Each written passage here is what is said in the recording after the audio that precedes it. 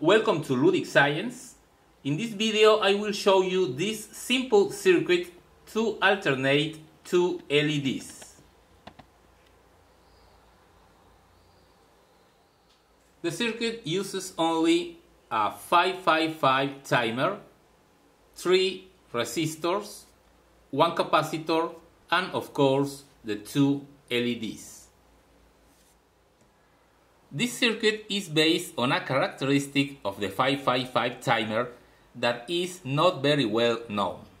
As you may know, at pin 3 we have an output that is this train of pulses, that is, we go from 0 voltage to a maximum, 0, maximum and so on. That means that if we have a load connected to pin 3, a current will flow from pin 3 to the load and then to ground. However, when we are at 0 voltage, if we connect a load to positive and then to pin 3, the current will flow from positive to the load to pin 3 and then to ground.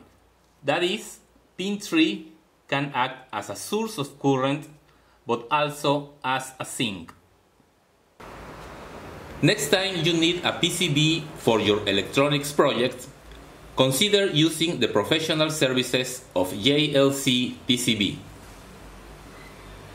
JLC PCB is the world leader in PCB fabrication. You can order online. You just need to register, upload your Gerber file, and wait a few days for your PCBs at an unbeatable price. And here is the full circuit.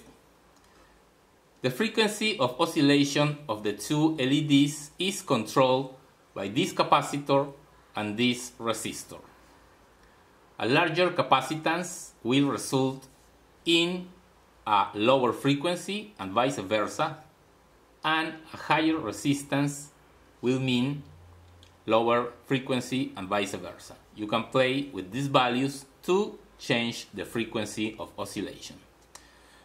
And how it works? Okay, here we have pin 3.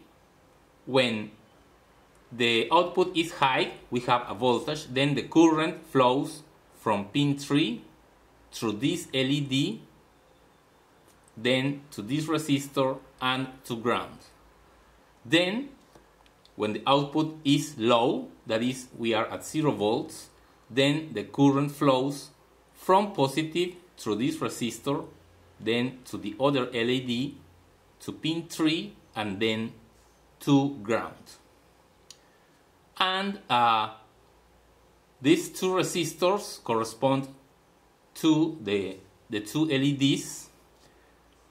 Since I am using red and green LEDs that require different currents, I have two different resistors.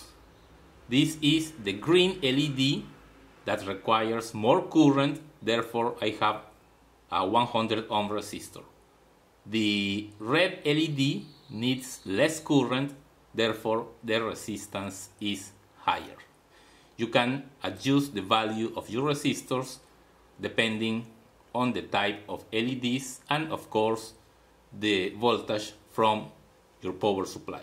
The circuit can work from 4 volts up to 10 or 12 volts. Let's now see it working. Okay, let me turn on my power supply, 9 volts, and you can see the two LEDs alternating.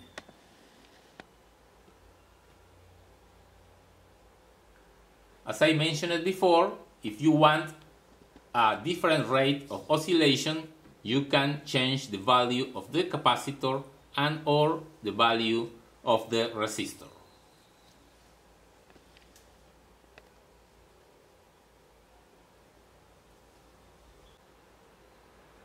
Okay, that's all for today. I hope you liked this video. Thanks for visiting my channel and see you in the next one.